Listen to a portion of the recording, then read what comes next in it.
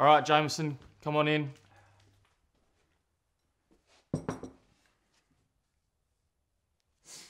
Jameson Montgomery?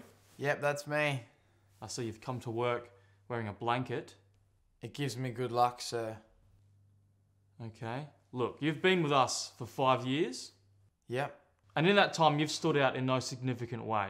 Yeah, I suppose not. And then last week, we've got it on record that you put beans in the drawers of every single person on your floor. Is that correct? Yeah, I might have done that. Why? I thought it would be funny. I'll just go and pack up my desk now. That took balls, Montgomery.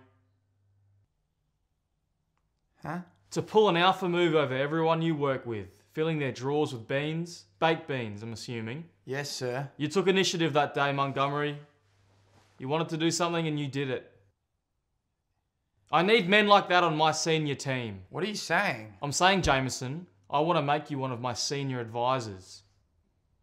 Sir, I put beans in everyone's desk. You had an idea and you executed on it. I need more people like you at this company. I've also been stealing things from the office for years. So you'll do what it takes to make things better for yourself. You're a go-getter. I save my poos so I can do them at work, and I don't flush. You're mischievous. A lot of people don't have a good sense of humour in this business. That's what we need. What I'm describing is disgusting. And the fact that you would tell it to your own boss, you're so sure of yourself. You don't care what people think. I slept with your wife, sir. Sleeping with your own boss's wife. Is there anything you won't do, you scoundrel? How am I not fired? You'll go to lengths that others won't. That's a unique quality, Jameson. So I'm a senior advisor. You're my most senior advisor. So does that mean I get more money? Your yearly wage will increase by a factor of 20 and you will receive untold benefits. Shit, that sounds alright to me. All I need now is for you to sign this form.